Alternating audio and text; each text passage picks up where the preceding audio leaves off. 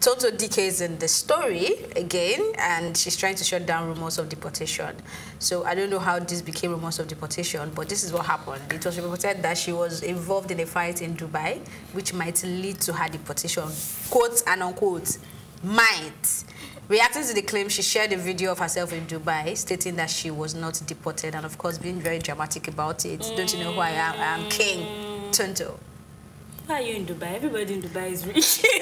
What are you going to say? Do you know who I am? But yeah, like you rightly said, nobody's saying she was deported. Nobody said she was deported.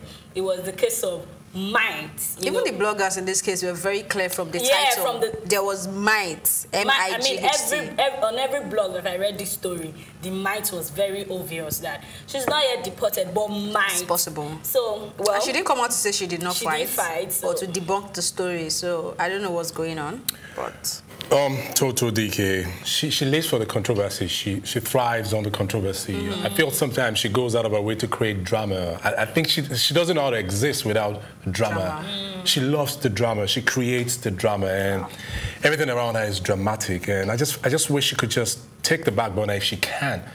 You know, there's not so much of how we're seeing. I know how to be an actor, but there's not so much of that we see these days. Maybe she should just channel this drama energy into creating a movie. That's it. You know, I mean, if you can just do that. Let people talk about you for your job. I mean, Genevieve gets on the news, but not for madness or controversy. And you would not say she's not popular. You won't say she's not making her money. She's acting right. So I don't know why you want to feed off. And she loves it. She actually admitted it. She loves it. She said it on the interview we had with her. Like, oh, she loves controversy, sales. That if you want traffic on your platform, talk about Tonto Dikeh, blah, blah, blah, blah, blah, blah.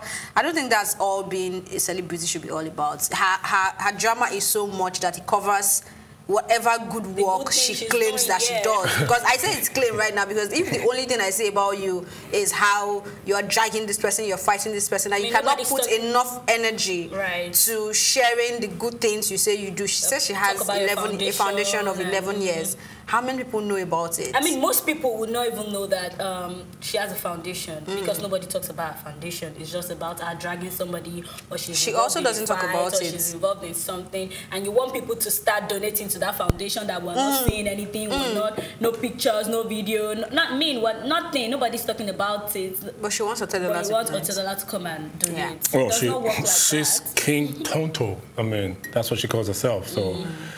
Drama is what she creates, and drama is what she lives for. So I wish her all the best in the end of us.